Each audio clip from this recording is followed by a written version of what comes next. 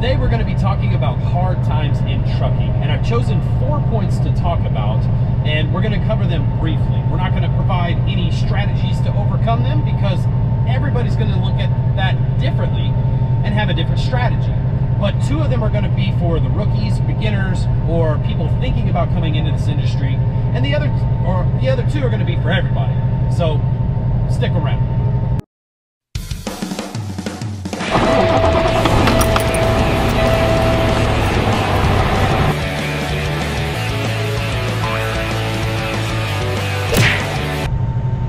These hard times in trucking, like I said, the strategies to overcome these hard times is certainly going to be different for every single person.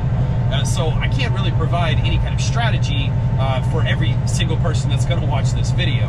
What I'm doing is I'm bringing awareness to these subjects, so maybe you can put some thought, towards these 4 points, and maybe you won't kind of fall into their traps.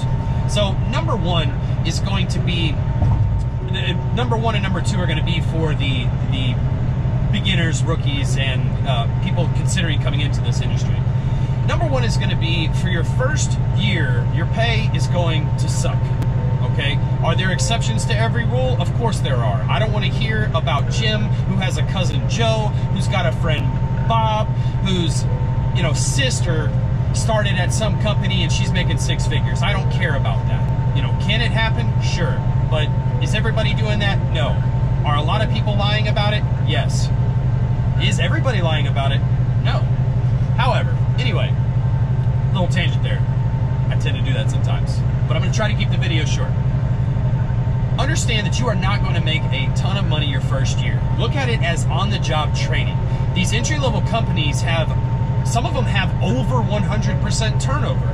And the recruiters are going to tell you whatever it is that they possibly can. They're going to tell you, yeah, you can get 4,000 miles a week. They're going to tell you, yeah, it's going to be X amount of, cents per mile, 50 cents per mile. And that's going to include your safety bonus and your fuel bonus and blah, blah, blah, which are all like impossible to hit. They're going to tell you whatever they can to fill that seat because that company is paying for that truck every single month. So understand that. Now, trucking is an industry almost unlike any other.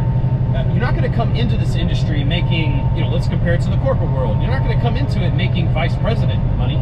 You're going to come into it making intern, stock room, mail room money. So if you expect that, you're not going to be surprised. And number 2 is if the wheels aren't turning, you aren't earning. And that's just the fact. That's just the way that it is out here. We get paid either by the load or by the mile. But if the wheels aren't turning, you're not heading towards either one of those. So when the truck breaks down, not if, when the truck breaks down, you need to be prepared. If you're living paycheck to paycheck out here, you're doing it wrong. And you're going to wind up falling behind. And if you have an unfortunate event where you've got your truck breaks down 3 months in a row, or even 3 weeks in a row, which I've seen, that can absolutely destroy you. And especially if you're living paycheck to paycheck, that means money's already tight. You're never going to catch back up. Now, number 3 and number 4, these are for everybody. So number 3 is understand that we live in a me society. You post a photo to social media and it immediately gets 100 likes and everybody's happy. If you only get 60 likes, well, are you sad? I mean, anyway, that's a whole nother video. But understand that people are, just in general, are very selfish, and especially out here on the road. Since the beginning of